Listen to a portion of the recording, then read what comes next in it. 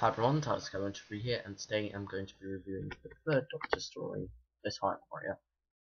Now this is quite a classic story for a number of reasons. Number one is because it introduces Sarah Jane Smith, who is one of the most well-known Doctor companions and one of the most popular as well. In fact, she was recently voted the #1 companion in the Doctor Who magazine poll.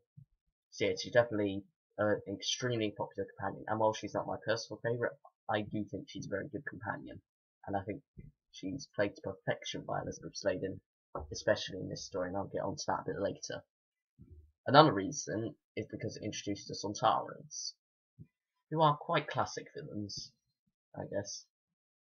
While they have been quite poorly treated sometimes over the years, I mean, especially in the new series recently, in Stephen Moffat's run, where they're basically just a joke, to be honest. But I think, and even sometimes in the classic series, they weren't at their best. At least then they were threatening, but so they had problems. But here, if you saw my review of the Sontaran experiment, you remember me saying about I think they were either at the best here or here, and I'll talk about that in a bit as well. And it's also kind of like the beginning of the end for the Jon Pertwee era, really, because I mean you've got a new title sequence which is very similar to what will become Tom Baker's title sequence, and I think Jon Pertwee decided he was leaving at this point. It wasn't announced to the public at this point. That it was announced to the public in Invasion of the Dinosaurs, but he knew he was leaving at this point because of well, a lot of other people were leaving. Producer Barry Letts was leaving, Terence Dix was leaving, Katie Manning had already left the previous story, and Roger Delgado had tragically passed away in a road accident in Turkey. So yeah, I think at this point Jon Pertwee kind of like had enough. He knew an era was coming to an end and he decided to leave. And 5 years is quite good for a Doctor, and I must say that this story is a great story. And it's also the only story to be set in the past, the only historical, I guess you'd say, of the Jon Pertwee era, which is quite odd when you think about it. But for the past year, you had a lot of Earthbound stuff. Not the past year, sorry. For the past couple of years in Doctor Who, you had quite a lot of Earthbound stories with the Doctor's exile, and there were also other things. And then every once in a while, when he got his TARDIS, he went off to another planet. And during the Patrick Troughton era as well. I think during this last season, during this last season, you never went to the past. You almost did for the War Games in World War One, but that wasn't actually World War One and whatnot. So yeah, to be honest, Doctor Who itself, not just in Jon Pertwee's era, but hadn't been to the past for a long time. So it's unique for that fact. So now, getting on to the story itself, I think I do love this story. I'll just put that out there. I think Sarah Jane Smith in this is quite possibly at her best. Blood Axe and I've forgotten his name now. The Iron Gron, that's it. Blood Axe and Iron Gron. They are a good double act. They work very well together. I think Iron Gron himself is a very enjoyable character. He's a very villainous character as well, and I think he's very enjoyable. I like the medieval setting. I think that's very good for this story. I like the way that the companion kind of gets caught up in it all, and I think Sarah Jane Smith does an excellent job. She's kind of like, she very much takes it in her stride, I guess, but still makes it able to be believable, because you have a lot of companions nowadays who kind of like take it in their stride and it's a bit beyond belief. Whereas Sarah Jane Smith, she kind of like, she doubts it at times and whatnot, and well, she does kind of like take the lead and whatnot and get together the young people. You can still see her being scared, and in one of the special features on this, they were talking about Barry Letts talk about how he casted Elizabeth Sladen, and he said he had people showing him either Sarah being brave or Sarah being scared. But Elizabeth Sladen was the only person who did both at the same time, and I think that's true, and I think that's a very good part of her character in this. And John Pertwee's good in this. I'm gonna put this out there. I do think that I prefer the Doctor and Sarah relationship in this to the not in this, sorry, the third Doctor and Sarah relationship to the fourth Doctor and Sarah relationship. Only by a bit, but I do prefer it. I like the way he pokes fun at her and whatnot, and her kind of like feminist movement ideas and whatnot. And I think that's very good for this. So I do like that part about it. So yeah, now links to Sontaran.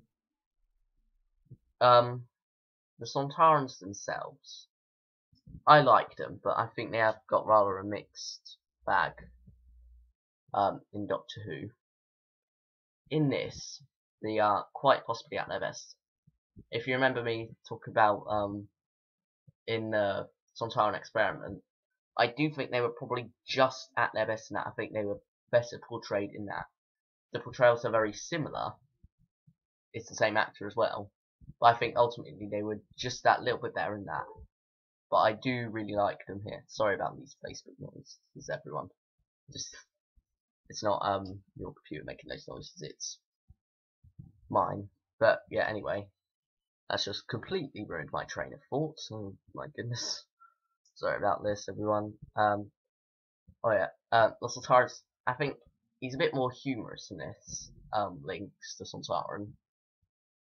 I think, yeah, he is a very good character in this, and you get this humour, but it's not like the new series humour, where it's just kind of like making fun and mocking us sometimes, making them seem stupid. It's very much a humour in the essence of kind of like not used to Earth ways and whatnot, but it doesn't compromise his villainy, which I think is very good. So yeah, I like that about it. Whereas ultimately, I do prefer the Sontaran portrayal in the Sontaran experiment. It is still amazing here. So now, moving on from the Sontarans, or Sontaran in this case. Okay. I think the design work on this is very good. It's very believable. It does kind of like have that studio quality to it, where it's not entirely real, but I could get past that. So yeah, you've got Iron Ron and Blood Axe and whatnot on one side, and then you've got the Earl of Wessex, I think it is, and I've forgotten her name. But yeah, the woman who's with him, I think it's interesting because she's a stronger character than the Earl is. So yeah, I think that's quite good. And you've also got the Archer Hal, and he's quite an enjoyable character. And yet he's one of those characters who he's one of those almost companions who you could very easily see hopping into the TARDIS at the end. And in fact, they were actually thinking about that at the time. So yeah, that's good. Okay, would I have liked him to go in the TARDIS? I probably wouldn't have, because he's a good character in this, but I don't think he would have worked as a companion in the long run. But yeah, anyway, I think that's it. The story itself. Oh, sorry, I forgot one character first. Let's talk about Rubish. Now, Rubish is one of the only weak links in the story, not because he's a bad character or badly written at all, but just because of his placement, kind of like wandering about the laboratory. Now, they did mention this on the DVD commentary, DVD special features about how he's just kind of like wandering about. You know, he's allowed free roam of everything. Lynx doesn't try to stop him. He just helps Doctor enlist him every once in a while. And that never really occurred to me while watching the actual story. But now it's been brought up to me, I just think, yeah, that is a bit of a problem. I can't really explain that. and it's just, yeah, it's quite unfortunate that I think that could have been better done. So yeah, I think now the story itself is very good. I think the plot was very well thought out. I think it's very good to have a historical with kind of like all these features and whatnot, and the idea of changing history. It's very much towards the background, that idea, but it's still there. And I think overall it's a very enjoyable story, and it's probably quite possibly Sarah Jane Smith at her best in her first story, and it's probably my favourite companion debut. And I think, no doubt for me, it is. In fact, yeah, I think I'm gonna go 10 out of 10. I was thinking about 9 out of 10. It is very close. It's on that borderline. But you know what? I think I'm gonna be kind today, and I'm gonna go 10 out of 10 because I really do like this story. It's a very enjoyable story. And if you haven't got it, I do suggest you pick it up. So that's all for this week. Next week's review, not entirely sure yet. Probably be a 60s review. So yeah, thanks for watching, everyone, and I'll see you all next week. Bye, everyone.